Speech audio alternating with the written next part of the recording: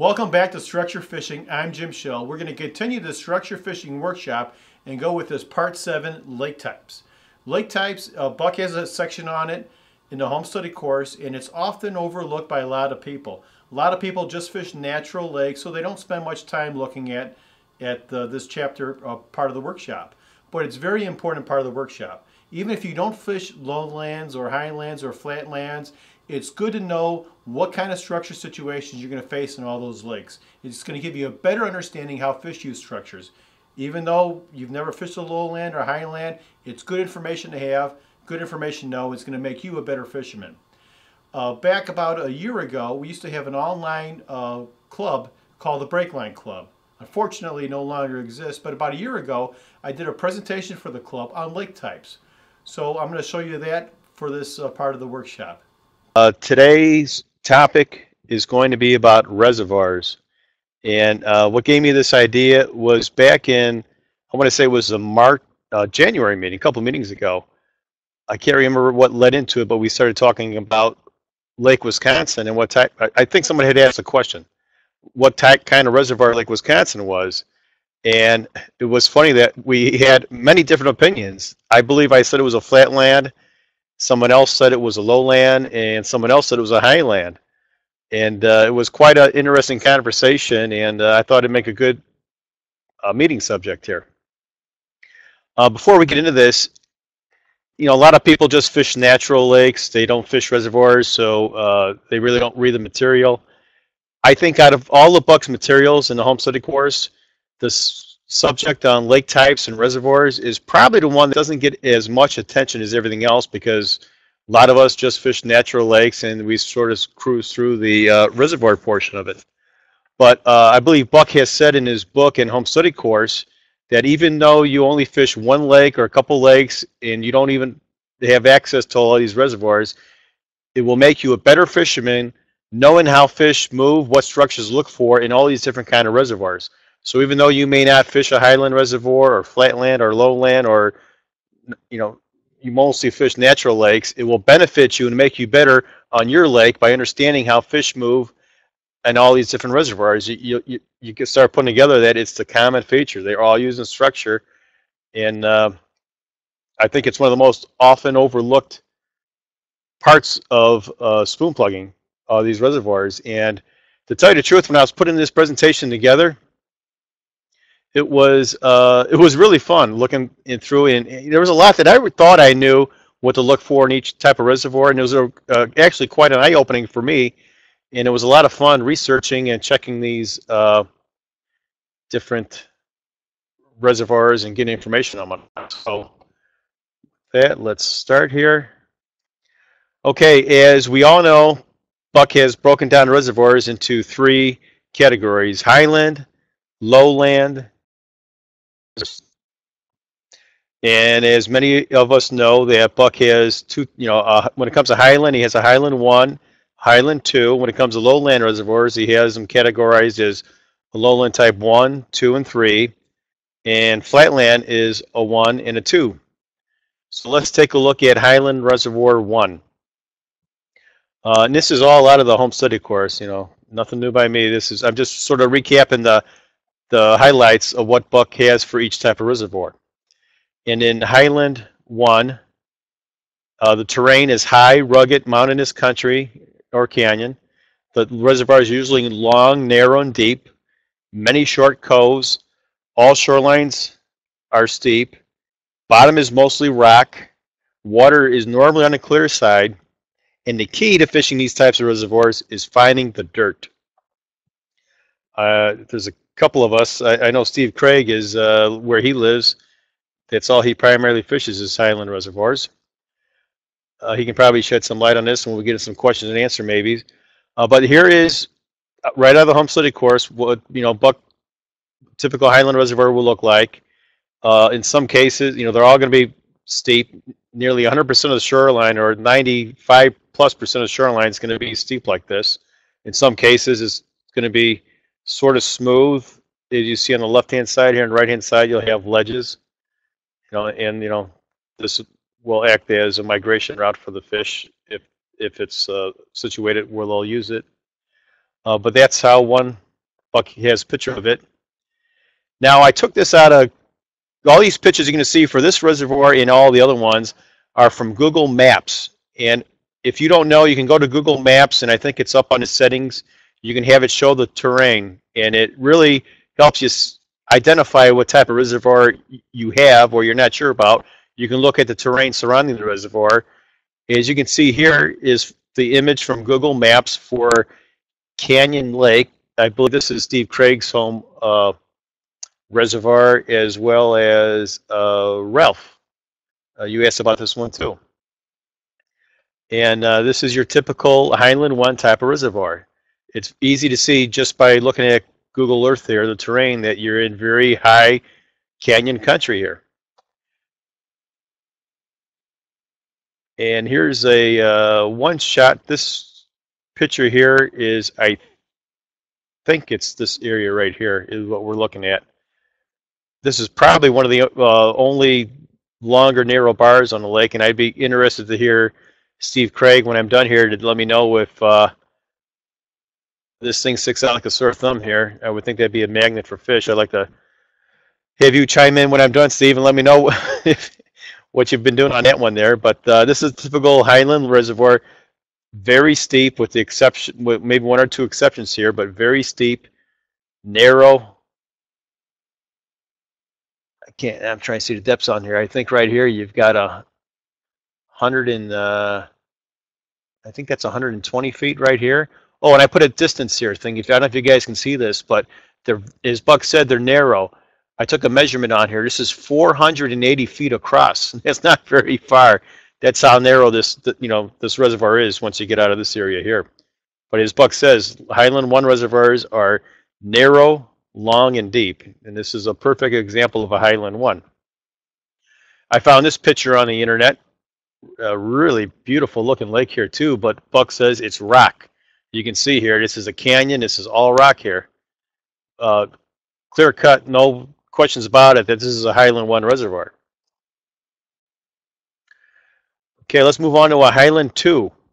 The terrain, once again, is built in high country, but is a little bit more spread out. The structures are not as deep and steep as a Highland 1. The appearance of larger coves and some islands. Main lake will consist of many short bars. Bigger coves will have some visible structures and workable. Watercolor will be mostly clear. The key to Highland Reservoir is better interpretation in deep water and better presentation of lures in deep water. This is probably true for most of the lakes we fish. In that interview we did with Don Dixon, he emphasized that this is what separates the men from the boys, that everyone, and this is what made Don so successful, that he was one of the best at interpreting and mapping deep water and presenting his lures in deep water. But Buck says that that's the key for fishing a Highland 2 reservoir. Now, here's the picture that Buck shows for Highland 2. And once again, it's very similar to a Highland 1, but it's a little bit more spread out. It's not as narrow. You might have a couple islands you can see here. And let me go to, now I was looking through at maps to try to figure out what a Highland 2 reservoir was. And I believe Russ from the club sent me an email. I appreciate your input, Russ, asking about South Holston Lake on the Tennessee-Virginia line. He said it was a Highland Lake, and I would agree with you that this is a Highland 2. As you can see, well, first I've got to Google terrain, and you can see that, it's hilly. It's not nearly as steep appearing as the Highland 1 that we were just looking at, the Canyon Lake. But you can see that this is, some hill, very hilly country. So once again, look at Google Earth, give you a tip as to what type of reservoir this might be. Now let's take a look at this. It said it's similar to a Highland 1, that you have many short bars, steep shorelines, which you can see you have all along here and these arms here. But it starts to get spread out, and you see some islands and some humps. Here we got an island here. And you got some humps you can see over here, and even though in these feeder coves they're very deep and steep, but with the Highland 2 you'll have some longer features. Like here's a feeder cut. This looks like a really good area here. And again, this is a deep lake as well. I want to say most of the deep water out here is 200 feet, 190 to 200 feet, most of this water here. But in my opinion, this South Holston Lake is what I believe Buck classifies as a highland too. Once again, very steep, but you start getting a little bit spread out with some islands and humps. All right, now let's go into lowland. These were quite interesting to research and get some information on. A lowland one, the terrain is built in rolling hill country. You have minimum amount of flats, very few steep-like structures. Bars are mostly ridge-like and go all the way to deep water. The main channel is quite wide and not that much deeper than the surrounding area. You know, these are all clues on when you're looking at maps to figure out, you know, what type of reservoir it is. So minimal flats, very few steep-like structures. Most of the bars are ridge-like and they go all the way to deep water. The channel is wide, not that much deeper to the surrounding area. Nearly every type of structure can be found in a lowland one. The bottom is mostly mud, clay, sand, and dirt. Buck has found out that many lowland ones are quite old, and which probably means that a lot of the snags are gone. A lot of these older reservoirs, I can't remember if I wrote this in one of the notes or not, but the early reservoirs when they were built, you know, I don't know, probably the 20s, 30s, and 40s, they pretty much clear cut the reservoirs, all the trees down. They went to, as it became later, you know, in the days, you know, probably in the 50s, 60s, 70s, they tried saving some money when they built these reservoirs, and they left a lot of these trees standing. So the older the reservoir, more likely it's going to be clear cut, and it's not going to be a snagging. In a lowland one, Buck has found out that most of the time watercolor isn't a problem, and that most of the productive structures can be noted by shoreline features in a lowland one. We'll take a look at it. Well, this is what the typical drawing Buck has for a lowland one type reservoir. You're going to have steep shorelines down by the dam area. You'll have short structures. You'll have, you know, possibly some humps. You'll have some color, especially when you go up in some of these coves and these feeder creeks. You'll start getting some good color. Riprap, as Buck said, you'll have nearly every kind of structure situation in a lowland one reservoir. You know, in addition to bars, humps, saddles, you'll have your man-made structures, submerged roadbeds, causeways, riprap. When I was rereading the section on lakes, I mean, I can tell the way Buck wrote it. I mean, he really went on and on about how you can sort of tell the way he wrote it that he really preferred lowland one type reservoirs. And Steve Craig had mentioned that a textbook lowland one reservoir is this reservoir located in Indiana called I don't know what that is, Cageless Mill Lake. Maybe Steve and Brian could talk about this one at the end as well too. But here again is a terrain shot from Google Earth. You can see once again we said it's going to be hilly country, and you can see that, you know, it's from the terrain here that it's pretty hilly around the whole entire reservoir. Not quite as steep as a highland, but you can. Let me go to the next page here. Now, unfortunately, Navionics does not have a high definition map of this lake that really you have the structures jump out at you. All they really have is just, you know, I think it's only in 10, 20-foot contour lines, but you can see where the river channel goes on, and you could probably just do some interpretation and guessing that you're probably going to have maybe a good bar coming off of where this feeder creek hits the main channel here. You can see you got a really sharp bend here. I'm sure you got some, probably have a pretty good structure situation in this area. Yeah, but according to Steve Craig, he says that this Kegel's Lake, that's how you pronounce it, is a textbook lowland one reservoir. Now, I went looking on Avionics to see if I can find some other lowland ones as an example, and I came across what is the name of this? I think it was Percy Priest Lake, if I'm not mistaken. I don't see the name on here, but I think that that's what this lake is. I think, yeah, it's just outside of Nashville. I think that is Percy Priest.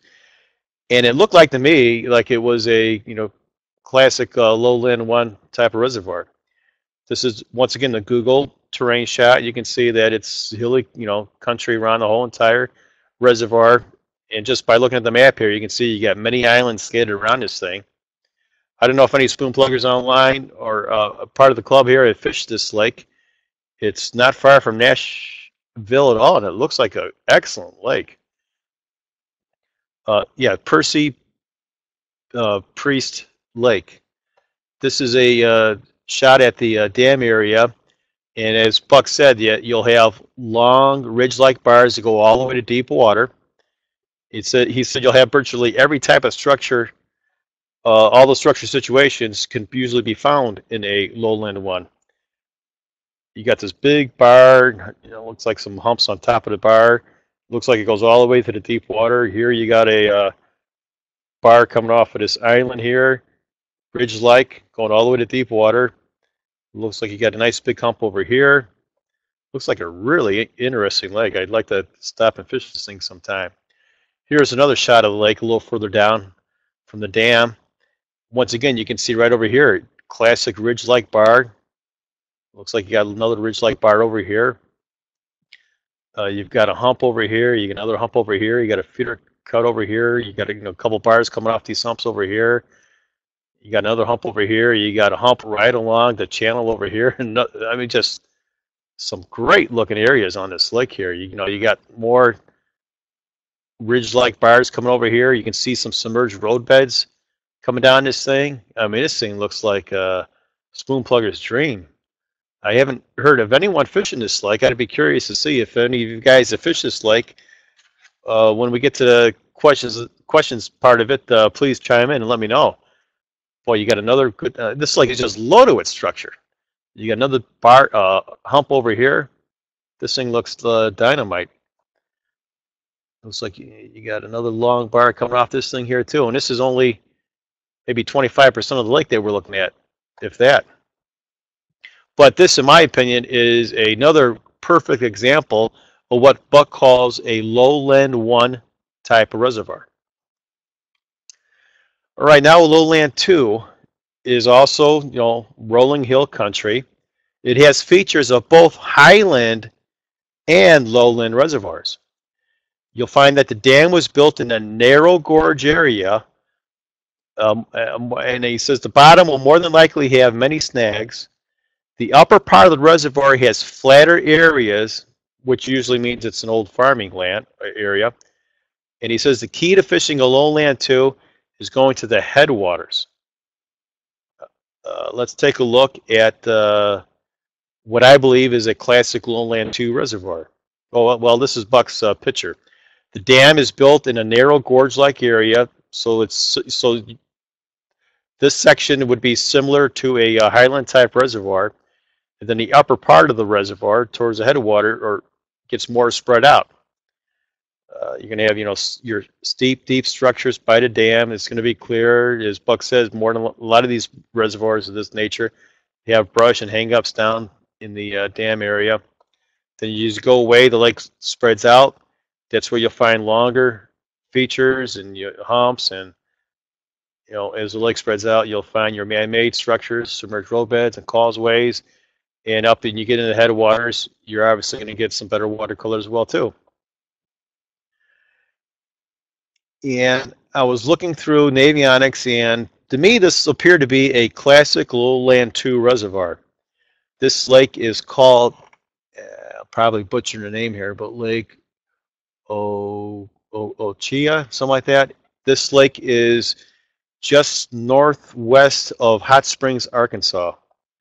My dad actually lives in Hot Springs, and he's about, 20 minutes away from this lake. I did go to the dam just to take a look at it, and of course it was clear water here. But one of these days I'll probably fish it. But here's the dam, and you can see it's very gorge-like. You have like highland-type reservoir features here. Very sharp, steep shorelines here. And then the further away you get from the dam, then the lake starts spreading out.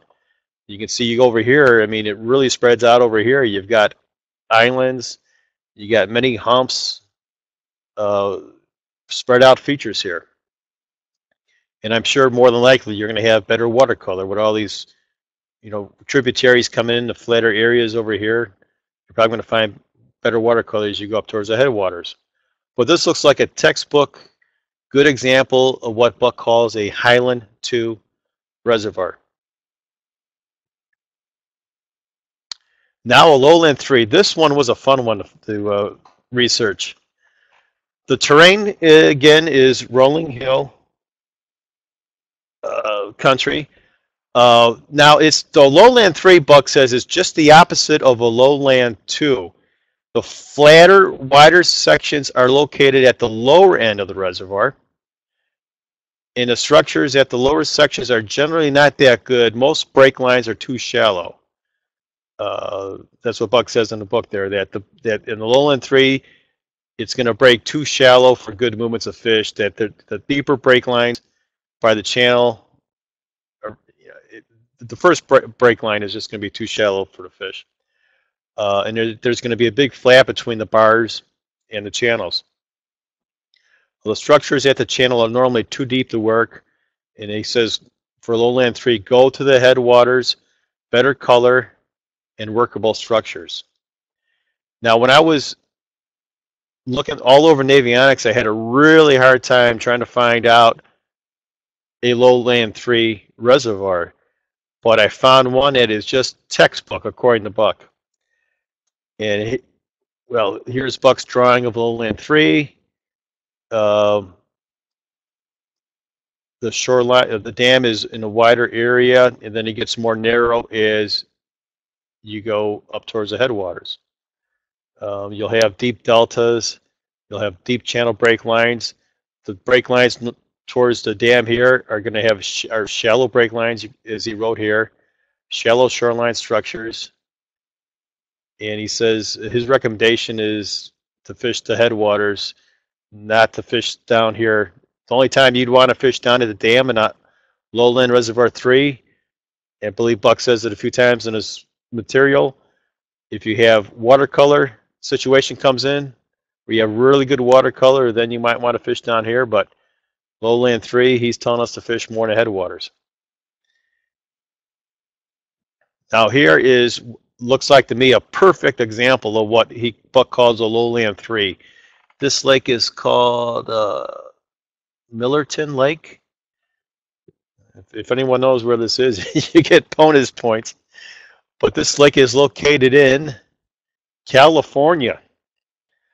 And you can see from the terrain shot here in Google Earth, the headwaters is very steep, narrow, just like a highland. You can see here, you can tell that it's very steep, high shores here.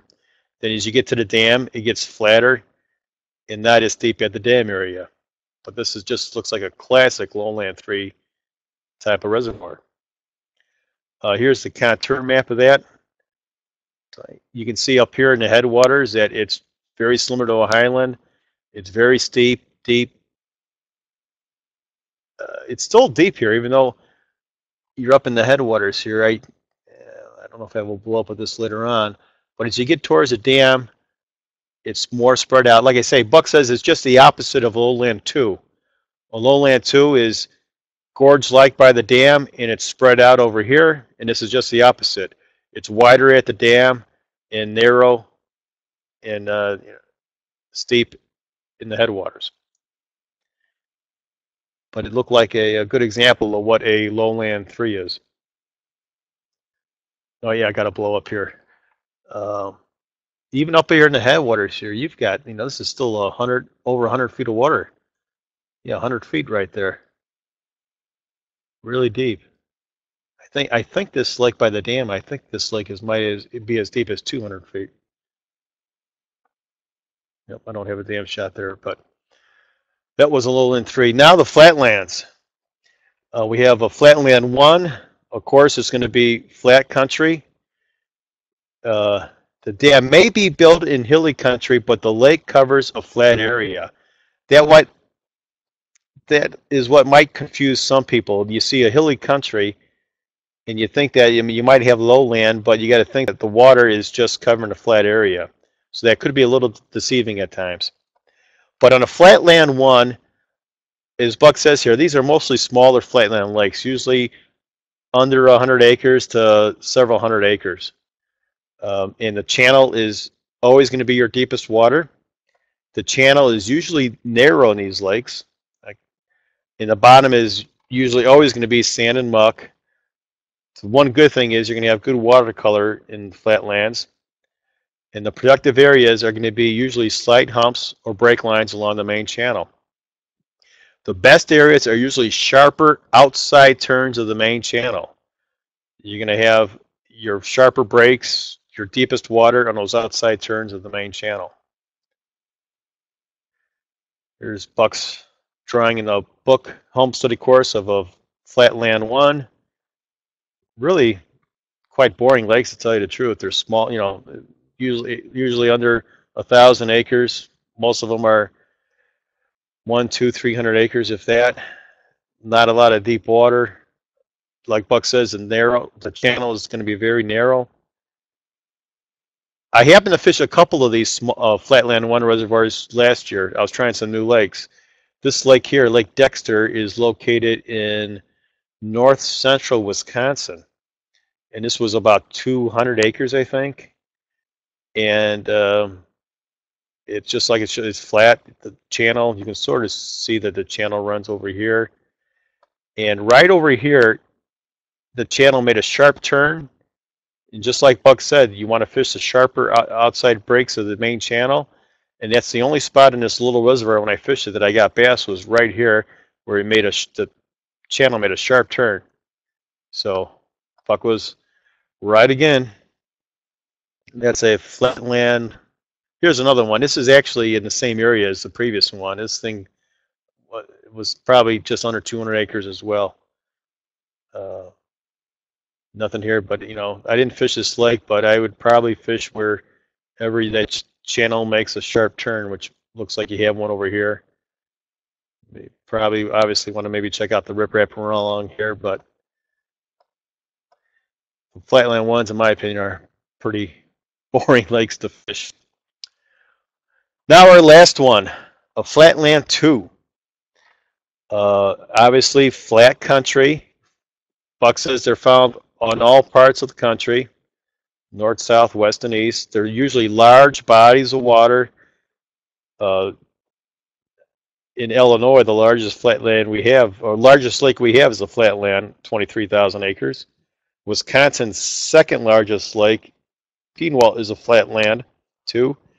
I think it's 18,000 acres.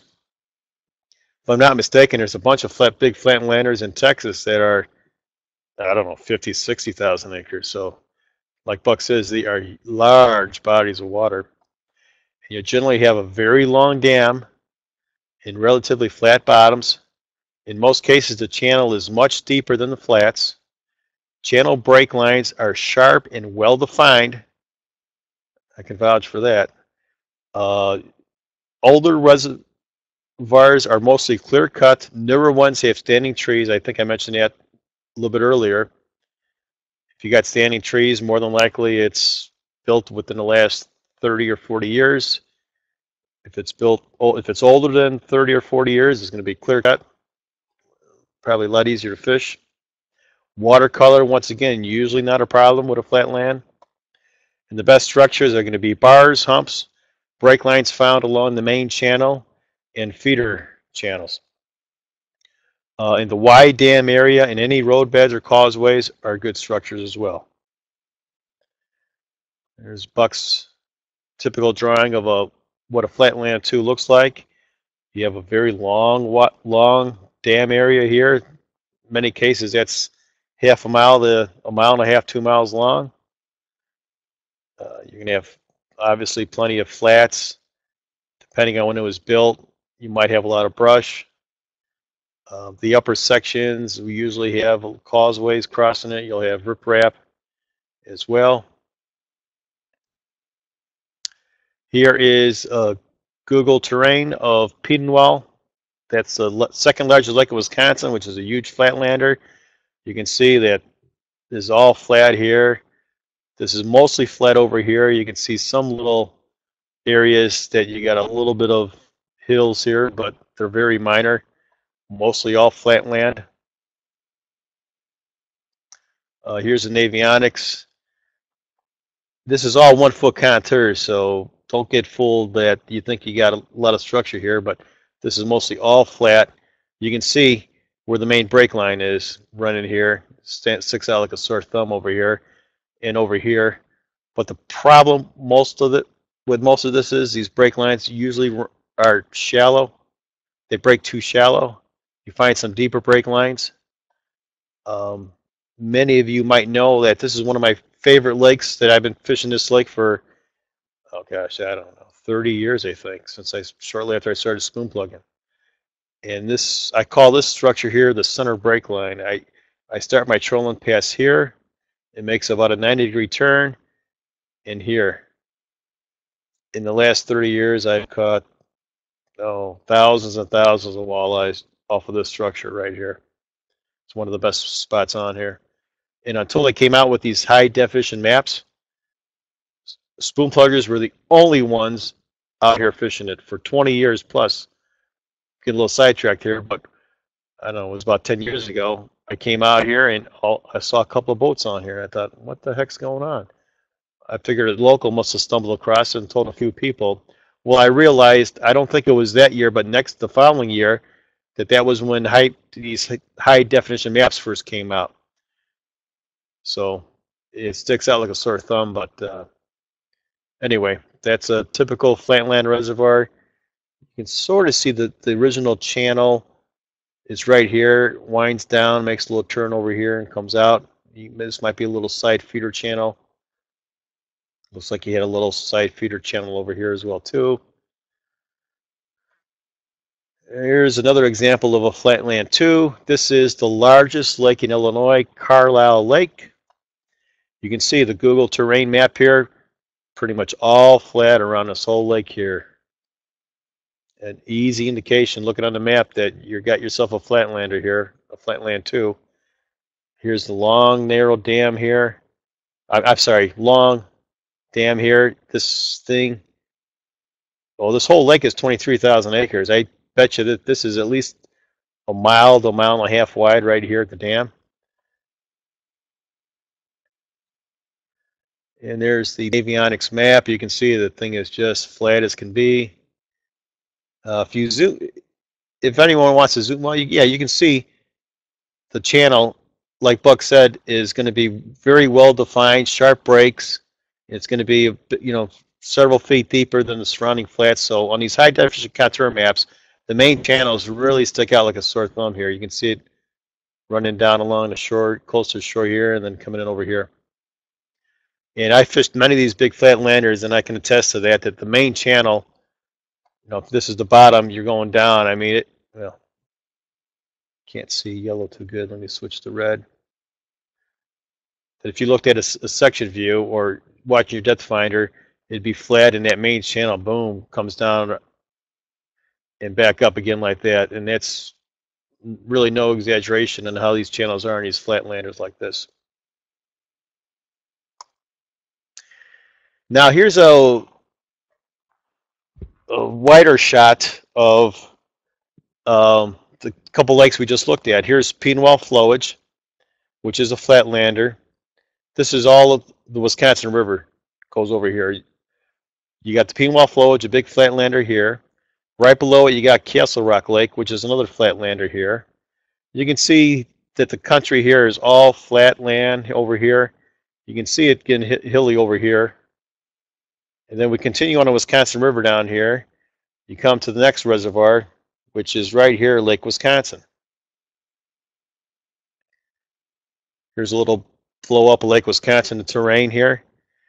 Now, I'm going to end the presentation talking about Lake Wisconsin because this is sort of what started the conversation when someone asked this question a couple of months ago, is what kind of reservoir classification does Lake Wisconsin fall into? You can see from the terrain shot here is it's not quite as flat as we've seen on the other flatlanders. Carlisle Lake or Pinwall. You know, you got mostly flat, but you can see you've got areas, especially here. You know, it is a little bit of hilly country, but you come down here where the dam is right here.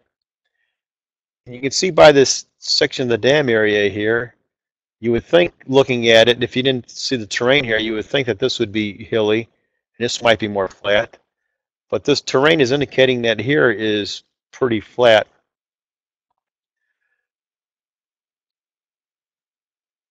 And here's the Navionics map of Lake Wisconsin.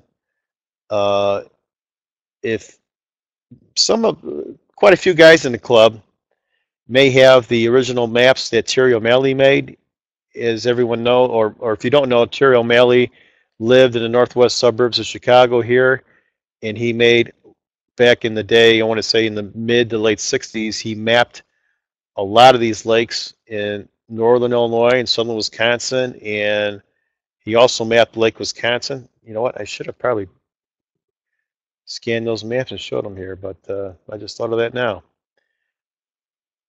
But most of the structures that Terry mapped here, oh, they were here, and there was like a channel structure here. Lake Wisconsin isn't a very deep lake at all. Most of the water up here is no deeper than, I want to say, about 20 feet, 22 feet.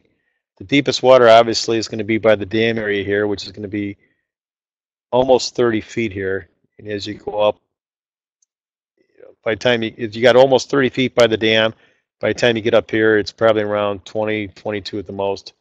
And I think it's by the time you get up here towards the headwaters, you only got about 15 feet of water. So, based on what we just talked about, I would like to see what everybody thinks about what kind of classification you think Lake Wisconsin is. And what I'm going to hopefully do here is pull up my Navionics and see if we can just start looking at some maps.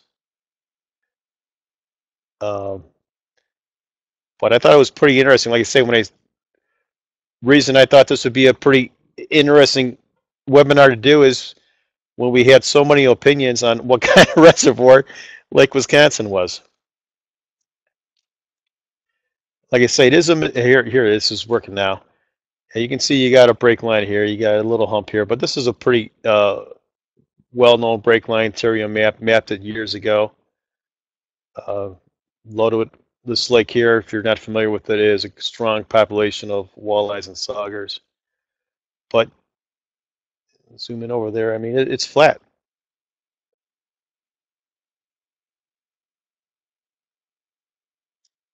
This is 1 foot contour, so that you're looking at here.